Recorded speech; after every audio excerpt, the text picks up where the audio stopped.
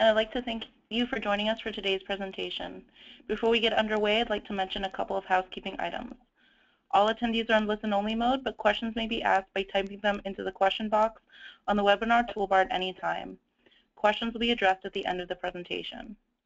Participation in today's webinar is with 1 CES credit, and your transcript will be updated within a couple of weeks.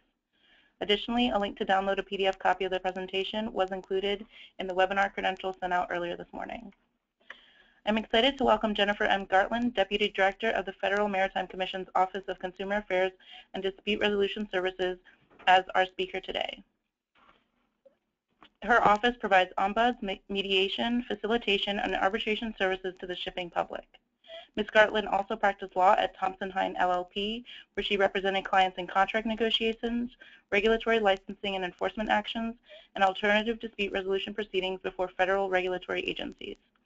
She began her career as an honors attorney with the U.S. Department of Transportation and has published articles and regularly gives presentations on the use of ADR to resolve regulatory and commercial shipping disputes. She holds an LLM from Georgetown University Law Center and a JD from the Catholic University of America. We are thrilled to have her present for us today, so without further delay, I will turn it over to Jennifer. Thank you. First of all, I'd like to thank Cecilia for the opportunity to speak with you about the exciting programs and initiatives that we have at the Commission. And just as a quick ethics disclaimer, the remarks I will be making today are my own and are not attributable to the Commission. Just to give you a sense of what we're going to be covering today, I'm going to provide a little bit of background and introduction to our agency for folks who may not be familiar with us. We are going to be talking about ocean transportation intermediary licensing and bonding requirements, and it's particularly timely since the Commission just yesterday voted to approve a final rule that will impact some of the licensing and bond requirements. So it's an interesting topic today to speak about. We are going to cover NVOCC tariff requirements and some exceptions to those requirements. We're going to look at some of the problem trends that the Commission is seeing that impact ocean transportation intermediaries. We're going to look at some of the Commission initiatives that address some of those issues and others. And we're going to take a look at the services that are available to the shipping public and various stakeholders through the Commission's Office of Consumer Affairs and Dispute Resolution Services. For folks who may not be familiar with the Commission, we are an independent regulatory agency, which just means that we report directly to Congress. We're not a cabinet agency. We were established in 1961 by President Kennedy. We have 5 commissioners that have been nominated by the President, and they're confirmed by the Senate. They serve for staggered 5-year terms for continuity purposes with no more than 3 members of the President's party sitting at any one time. So our current commissioners are Chairman Mario Cordero, Commissioners Doyle, Dye, Ladinsky, and Corey. With respect to our full-time employees, there are 125 of us located in the District of Columbia, New Orleans, Houston, New York, Miami, LA Long Beach, and Seattle. So we're covering all of the major ocean shipping ports and interests across the country. With respect to FMC statutes and regulations, today's discussion is really going to focus on the Shipping Act of 1984 as amended by the Ocean Shipping Reform Act and our regulations that are available at 46 CFR Parts 500 through 565. We'd also like you to be aware, though, of, aware of the Foreign Shipping Practices Act and Section 19 of the Merchant Marine Act, which are just some tools available to the Commission to deal with foreign shipping practices that may be detrimental to U.S. shipping interests. We also have jurisdiction over cruise line financial responsibility. Cruise lines are essentially required to file proof that they have coverage to compensate passengers in the event that there is a failure to provide service or a passenger who might die or otherwise be injured on a voyage. So turning to ocean transportation intermediaries, as you are aware, there are 2 types. There are ocean freight forwarders who serve as the shipper's agent. We also have non-vessel operating common carriers that act as a common carrier to their shipper customer and a shipper to vessel operators, aka steamship lines. Under the new rule that was approved yesterday by the Commission, there will now be a 3-year renewal period, which is actually going to go into implementation next year under the new rule. This basically means that licensees will go up to an online platform and just update outdated information with respect to their address or other information associated with their licenses. The Bureau of Certification and Licensing has also provided us with current numbers of licensees.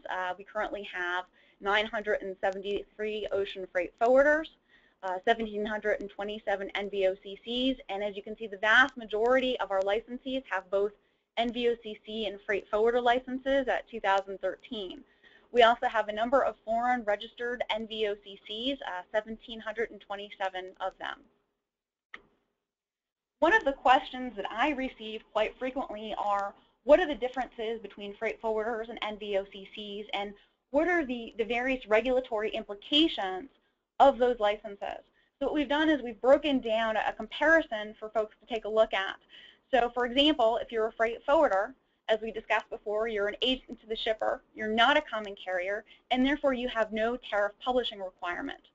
However, if you're an NVOCC, given your common carrier status, you're required to publish a tariff or utilize one of our tariff exceptions.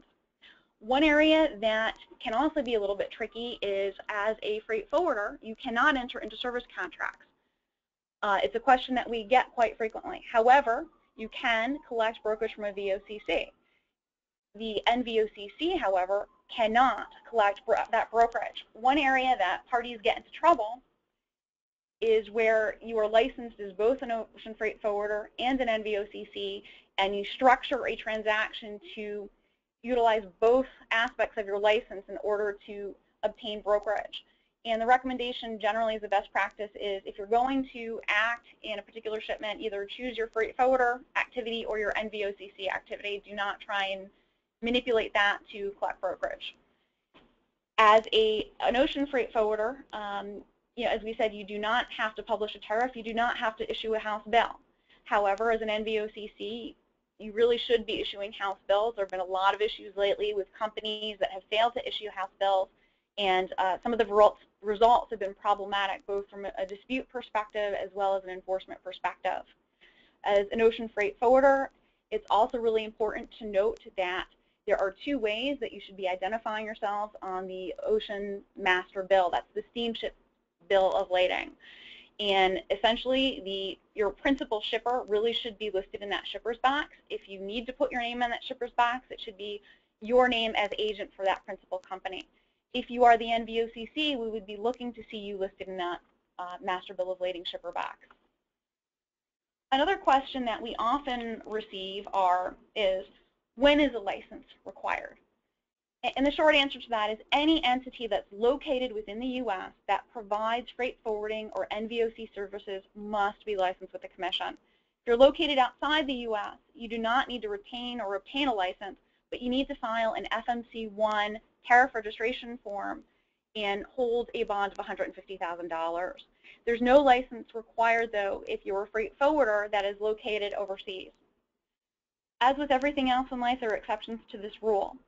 Agents tend to be an issue because under the exception, if you're an agent of an OTI, you do not need a license. There's been a lot of confusion on this issue. The Commission regulations do not define the term agent.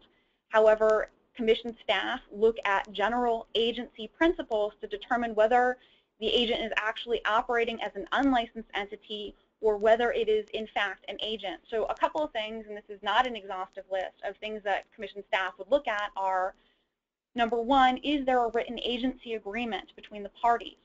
Number two, is the licensed OTI taking responsibility for that shipment? So if something goes bump in the night, is that licensed agency going to step in and address that problem and be responsible and liable for that issue? The third aspect is we're going to look at the advertising and the paperwork. Is that licensed OTI identified and made known to the shipper and all parties that it's dealing with? Is it appearing on the shipping paperwork? Other general areas of exception, if you have a business and your primary interest is the sale of goods, you can provide the arrangements for your own transportation of your goods and those of your related companies without a license. If you're a vessel operator and you're performing freight forwarding services for the cargo that you're moving, there's no requirement for a license.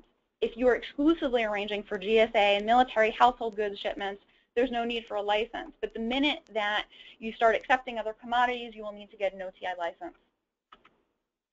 Bond requirements. This is another area that is impacted by the new regulation that was approved yesterday. So from here on in, if you're a freight forwarder, you only need to be bonded at the amount of $50,000. If you're an NVOCC, that is $75,000. You no longer need to procure a $10,000 bond for each additional branch office. The regulation does not impact the current requirement for registered NVOs to maintain a $150,000 bond and register with the FMC. Turning now to some of the tariff requirements. As we said, both foreign-based and domestic-based NVOCCs are required to file a registration form FMC1, and you must publish rate and rule tariffs, meaning what charges you're assessing for origin-destination pairs, what demurrage charges may be in effect, or rules that may be in effect. Are you mirroring the vessel operating common carriers GRI increases, those kinds of things. There are a couple exceptions to the rule, though. Number one, we have NVOCC service arrangements which are analogous to service contracts. So in essence, your NVOCC is entering into a contract with its shipper customer that identifies a specific time frame for the contract to be in effect. It identifies specific parties to who the contract is applicable, the commodities, the origin-destination pairs, the rates involved, the surcharges, etc. And that agreement is filed with the Commission. In that instance, a tariff is not necessary. The second piece is the negotiated rate agreement, which is a newer offering that the Commission has where parties go ahead, they file a tariff putting the community on notice that they're going to be using NRAs. They maintain a rules tariff that is free of charge for their shipper customers to peruse and understand, but the flexibility is in the ability for the parties to informally agree in writing, such as an email, on specific shipments, the commodity involved, the origin destination pairs, and the rate for those particular shipments. As you're probably aware, right now in front of the agency there is the NCBFA petition P215, where the organization is requesting the Commission to initiate a rulemaking to expand upon the inclusion of economic terms other than rate and to allow for modification upon mutual consent. This is going to be a wait-and-see upcoming attraction to see what the Commission does with this.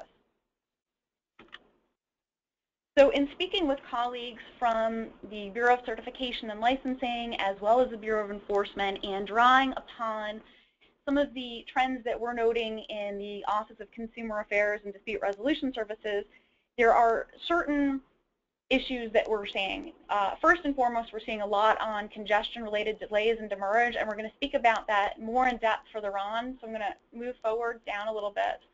We're also seeing OTIs that are failing to update their information with the agency or to replace vacant QI positions. So for example, your qualifying individual dies or moves on to another position, you're not replacing them, and it puts companies at risk for license revocation or enforcement action. So it's something that you want to be aware of. Now, one mechanism that's going to deal with this potentially going forward is the new license renewal requirement, which will keep track of that. Keep in mind, though, that even though we have that coming in the next year, right now you're still required to update the Commission as changes occur. Another issue that we see are NVOCCs allowing other NVOCCs to utilize their service contracts. And this is something that is an issue that will definitely potentially run you into some trouble with the Bureau of Enforcement. This is a situation where perhaps you have one NVOCC that's looking to enhance or increase its minimum volume commitment, and so they're basically borrowing another company's service contract. It also goes back to what we were talking about, the necessity of each NVOCC issuing its own house bills, because, for example, if you have a legitimate transaction where you have an NVOCC on behalf of its shipper company that is issuing its own house bill, and then going to the next NVOCC as its carrier, and that company is issuing a house bill demonstrating that legitimate transaction going to the vessel operator, it puts you at less of a risk to run afoul of this problem. Another issue that we're seeing is ocean transportation intermediaries accepting export shipments from unlicensed OTIs. And this is a significant problem. We also understand that there are times when unlicensed OTIs utilize names that are very similar to licensed companies. So one of the innovations that the Commission has introduced to deal with this has been a search function on our website where you can search a company by name, organization number, address, even zip code to discern whether or not the company you're dealing with is appropriately licensed. And this is particularly important. The past common wisdom was that, well, if I take a shipment from an unlicensed entity and something goes wrong, I can go ahead and deal with the underlying shipper. I can tell you that a recent trend we're seeing is more people walking away from shipments as demurrage and other issues accrue while people are trying to ascertain the interested parties involved with these shipments. Another issue we're seeing is NVOCCs accepting imports from foreign unregistered NVOCCs. This is particularly predominant in commercial shipments, where we see very complex transactions with multiple NVOCCs, and you have an unregistered NVOCC holding an original bill of lading or otherwise refusing clearance and holding up a shipment that is at destination and collects demurrage and all other sorts of havoc before it can get released. Again, just like our licensing requirements and the companies listed on our website, you can also refer to the same website tool to determine whether a company is registered or not. And also, if you are having some confusion or unable to access that particular site, you can always call the Office of Consumer Affairs and Dispute Resolution Services or Bureau of Certification and Licensing just to make sure that a company is licensed and bonded. Another issue that we see, and this is something that I always raise with our vessel operating common carriers as well, there is a huge trend that is transpiring where a company might be going out of business and is sending a lot of shipments to a particular NVO or a number of NVOs, and they rack up the shipments and they fail to pay for them, and the one NVO keeps accepting these shipments. And what we always tell VOCCs, and I'm now telling the NVOCC community, is if you're seeing a transaction where people are continuing to send you things without paying, cut them off, demand payment up front, but usually is not a good sign and that company is folding. On the other side, if there is an NVO out there that is having financial problems, I will say do not hide. If you need to, come to CATERS to get assistance in working out differences with companies and trying to effectively handle that windup of the business to make sure that shipments are moving forward. We can help you with that. So that is that piece. And then the other thing, which tends to be a very popular trend that comes up every now and then, are hostage shipments due to a prior dispute. The way it works is that you have a shipment that sailed that there might be a payment dispute on and somehow got released. And then maybe a couple of weeks, couple of months down the line, another shipment comes in and the NVOCC or vessel operating common carrier puts a lien on that shipment to exact payment from the initial shipment on a separate bill of lading that was the subject of the dispute. There is now commission precedent that indicates that that type of activity is a violation of the Shipping Act, and it's something that we see quite a bit at the Commission. So going from problems to looking at initiatives. Number one, the Commission received various reports of challenges resulting from congestion. So last year, the Commission took the action of holding 4 port forums across the country: Los Angeles, Baltimore, Charleston, and New Orleans, for the purpose of getting input from all aspects of the industry as to what the problems were, potential solutions, and to basically get a bigger sense of what was going on.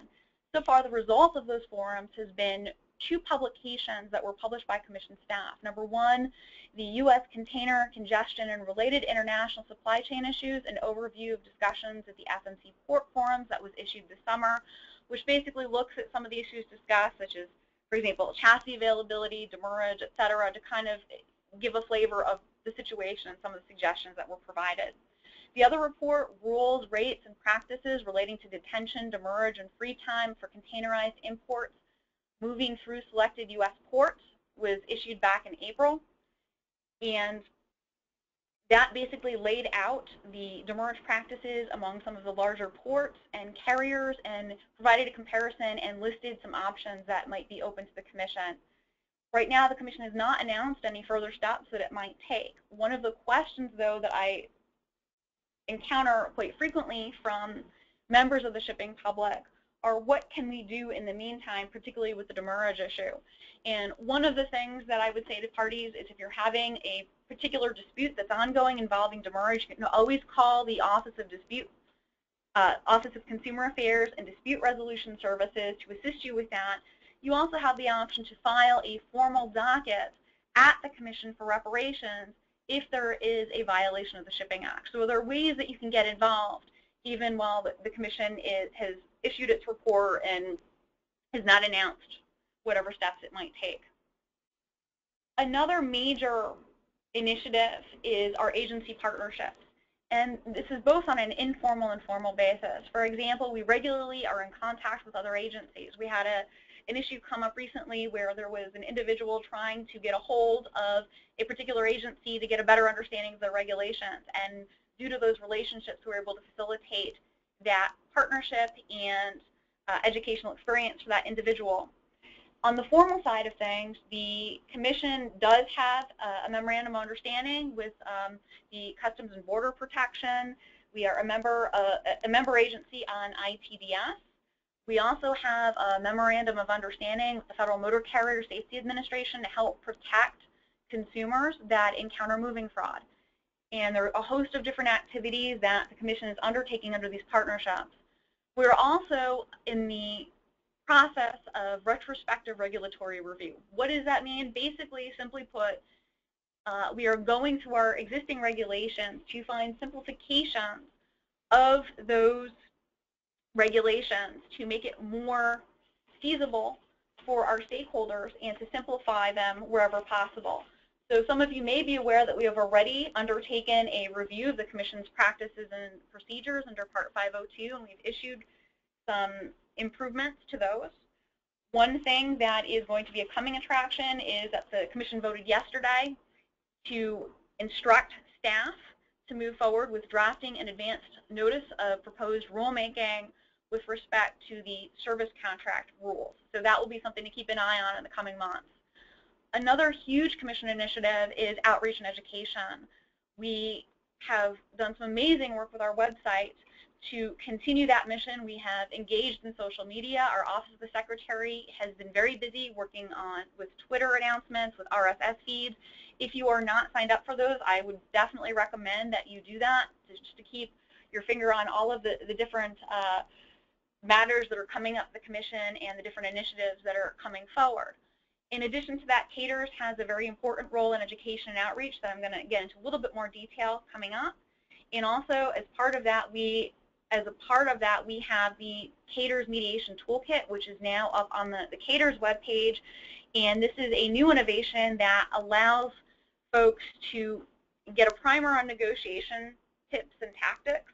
It also helps parties plan out a negotiation, whether it is for use in an ombuds proceeding, whether it's for use in a mediation, or you can even use it when you're going to your service contract negotiations as kind of an organizational tool. So I highly recommend that folks take a look at this tool. It's available on the CATERS webpage. Turning to CATERS, we are predominantly responsible for outreach and education and for ADR services. What that means is that we conduct webinars such as this one.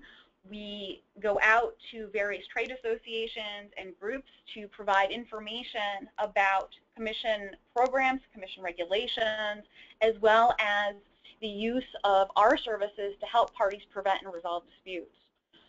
We also have worked with institutions that have asked us to come in and provide some type of presentation or training for their employees to give them a better sense of what the Commission regulations are, how the programs work, and how it impacts a particular company. Turning to ADR services, the Commission created the Office of Consumer Affairs and Dispute Resolution Services back in 2004. And recently we became an independent office, meaning we report directly to the Office of the Chairman. And that's to make sure that we are not under or influenced by other program offices. The reason that they did this was they were seeing a lot of disputes out there, and in practicality, by the time you're done litigating your dispute, if you decide to litigate at all, you've ruined the commercial relationship involved. You probably don't get what you want out of that in terms of the release of cargo, keeping things moving.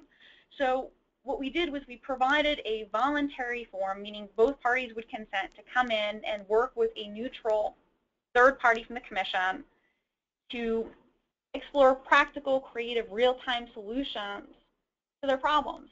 And the program has had some cost savings. Parties are not having to file litigation, or they're basically resolving out of court.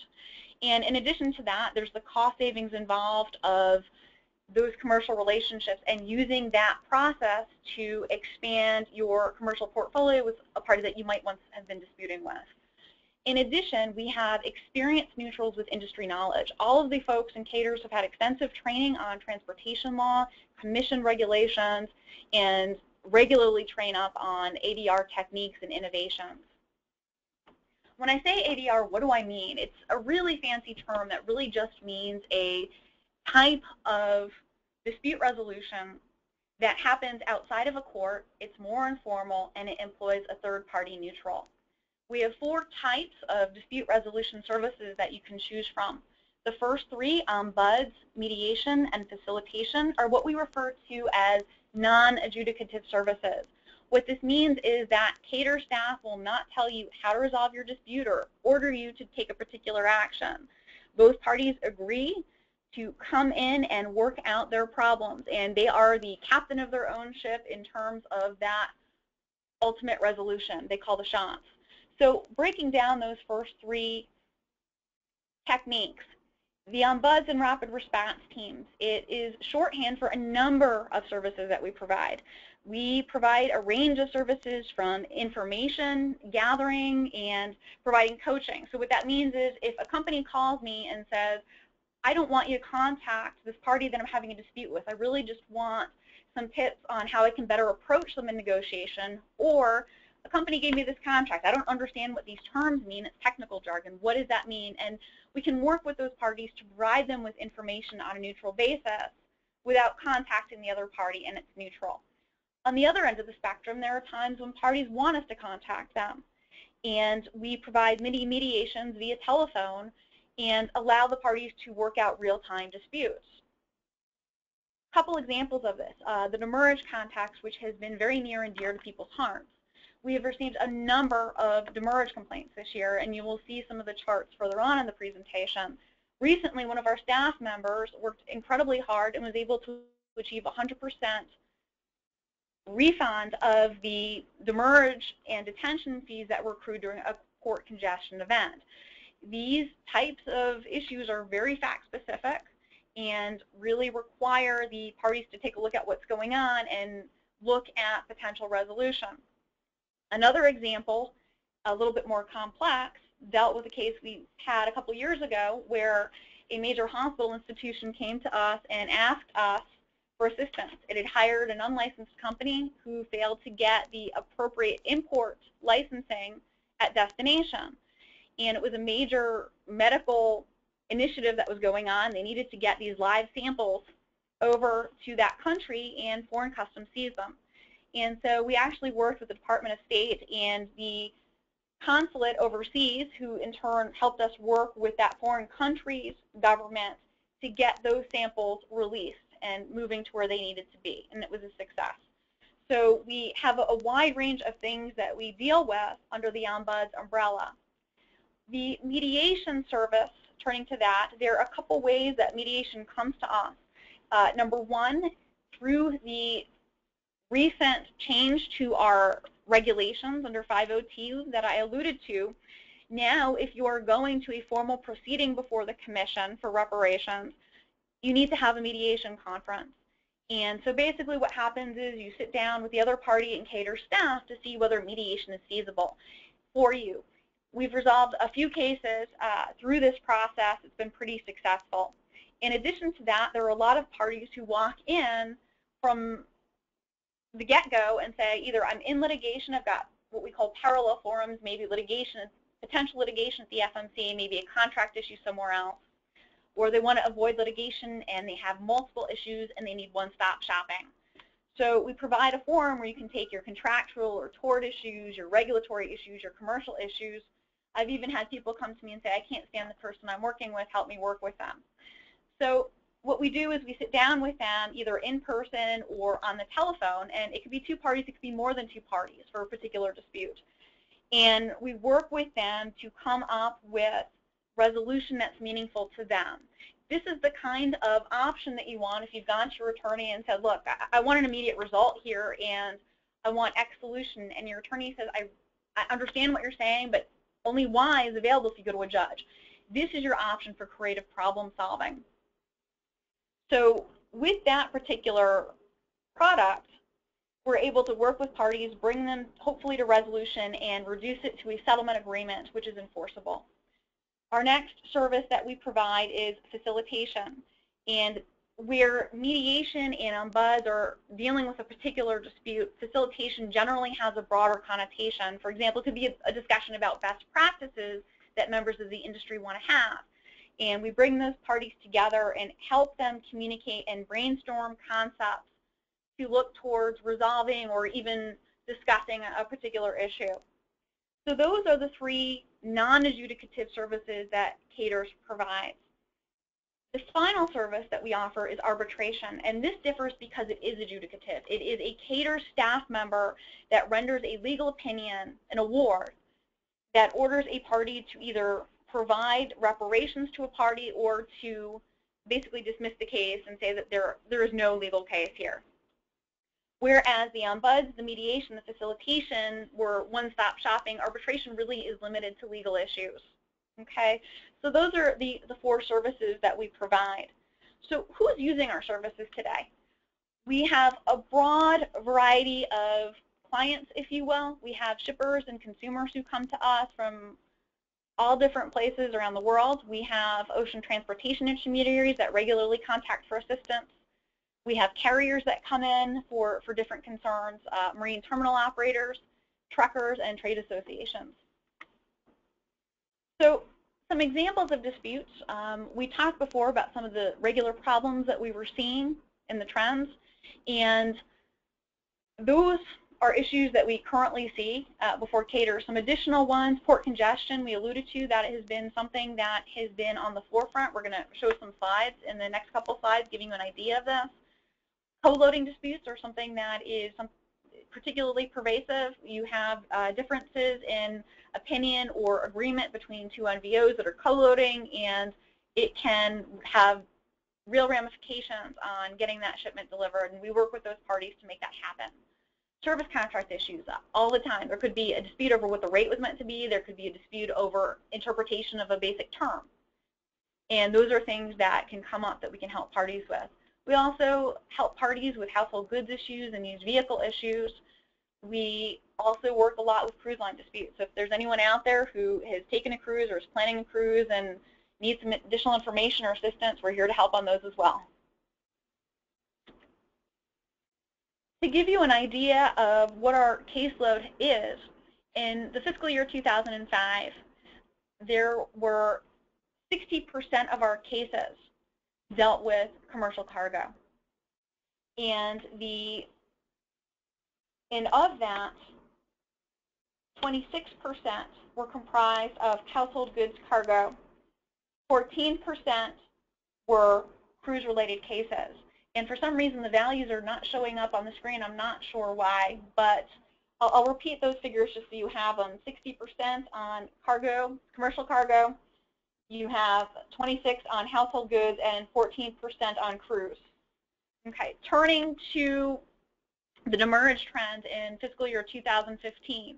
As you can see, we had started to receive a little bit of a ping on the demurrage cases at the beginning of the year. Quarter two, it started to increase. We had a huge spike in the third quarter, and we are still receiving, well, we still received them in quarter four, and we're going into our first quarter of the new fiscal year, and we are still receiving demurrage cases. Okay. So what are some of the benefits of using CATERS? You've seen these slides on demurrage. We talked a little bit about some of the cases. number one, there's no charge for our services, so there's really nothing to lose. If you go to us, we're not going to charge you for the time you spend, and if you walk away from the table, you can still pursue litigation, or if you have a different arbitration provider, you can go to that forum for relief. You're controlling your risk. As I said, you're the captain of your own ship. The outcome of the proceeding, at least for the 3 adjudicative services, are based on what the parties agree to. With arbitration, you're still controlling your risk because under commission regulations, you're required to enter into a written agreement that sets forth a maximum amount that you're willing to be liable for. So there's a real comfort level with what you're putting forward when you're going into the process. They enhance commercial relationships, and they also provide practical collaborative solutions. And I'll give you an example. A couple years ago, we had a mediation that involved a very difficult situation. It was a commercial shipper who had purchased some items online, and unknown to that individual, they happened to be hazmat. So it went into commerce as an unidentified hazmat, which is a problem in itself. But to make matters worse for that shipper, it started to leak going into the port. And the container floor started falling through. So you kind of had a mess environmentally, from a regulatory perspective, and you had all sorts of finger pointing from a commercial contractual perspective. So what we did was we got the parties together as caterers, and we were able to create that one-stop shopping where they decided to get together. They decided that there was a market for that cargo. It got filled off to pay for some of the cleanup and the environmental issues that were involved, and satisfied a number of the interests that the parties brought to the table. There's also quick resolution. In the case, for example, that I just mentioned, it was probably one of the longest mediations we've had. It was a 9-month process compared to probably a 5 to 10-year process that you would have seen in court. Traditionally, our mediations can last anything from a day to even a weekend to a couple months, but it's a lot faster than going through the process. Also, our rapid response function, just to note, from that perspective, within 24 hours of receiving your request, we have been in touch with a steamship offline contact who's agreed to get back in touch with us to start working on your resolution immediately. So it's a very good, quick resolution available to the public. The other thing we find in terms of using caterers, there have been numerous studies that say that parties are more likely to follow through on an agreement than a court order. And they actually did a case study in Maine in the state court, and they found a vast majority of cases where issues were mediated, parties actually followed through because they felt they were getting something out of it, versus a court order where maybe one party or neither party were happy. So how do you request, how do you obtain our services? So for ombuds, rapid response, and mediation, there's no prior written agreement required. And one thing I want to clarify, there are a lot of questions that we get. If I have a dispute resolution clause in my contract that identifies another party for arbitration, can I still use caterers? The answer is yes, because basically it is a facilitated dialogue or a facilitated settlement negotiation. There is no bar to it, and parties can also agree at any time to use our services. With respect to the actual contact, it is on the slide. There is our complaints email and fax number, and to expedite your request, we always suggest that parties provide us with information. If it's a rapid response team request, please indicate that. Party contacts, a basic summary of the dispute, let us know what's going on, any documents that might be helpful to us in getting a better understanding of the dispute. Requests for arbitration are a little bit more involved. Unlike the ombuds and mediation services, they require a written signed agreement by the parties, and this is because you're creating jurisdiction for a legal decision provided by commission staff through that contract or that written agreement. And there are 2 ways to do this. You can actually go into your service contract or your negotiated, your NVOCC service arrangement and add a dispute resolution clause that identifies caterers, or after the fact you can come in with an agreement to arbitrate, and both are acceptable ways to get in there for arbitration. The arbitration agreement, as we said before, must have a potential cap. So in other words, you're liable for $500,000 and not $1 more, and it helps control the party's liability. Requests for arbitration should be sent to our complaints mailbox, and you can also fax them to us. It's also notable that BIMCO recently suggested using CATERS to provide arbitration for service contracts, and I just have some of that information on this current slide. So we're beginning to gain some additional traction on the arbitration front. As I had mentioned, it may be advisable to consider including us in a dispute resolution clause in your service contract. The next 3 slides are just some sample language that you can use. I believe that the presentation is being emailed to you, and we're also, in the very near future, going to have this information up on our website as well that you can take a look at. So the first sample is a mediation with an arbitration default. So you try mediation for a certain amount of time. If that doesn't work, you can go and obtain arbitration for the commission. One note, we do differ from some other organizations in that if you have a mediator and you wind up asking arbitration after the fact, we will give you a different arbitrator.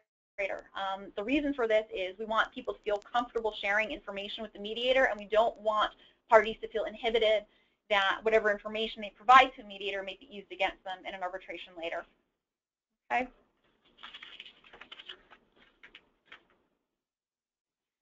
We also have just a basic arbitration clause that parties can use. Again, you don't need to specifically identify that you need mediation to use it in your service contract or NSA or tariff even. Alternative arbitration clause, it just basically sets the parameters where you are going to provide in the amount that you have X amount of dollars, it goes to CATERS, Y amount of dollars, it might go to another forum of your choice. Thank you. Are there any questions out there? Yes, there are a couple of questions, and if anybody didn't send in their questions during the presentation, we encourage you to send them in now.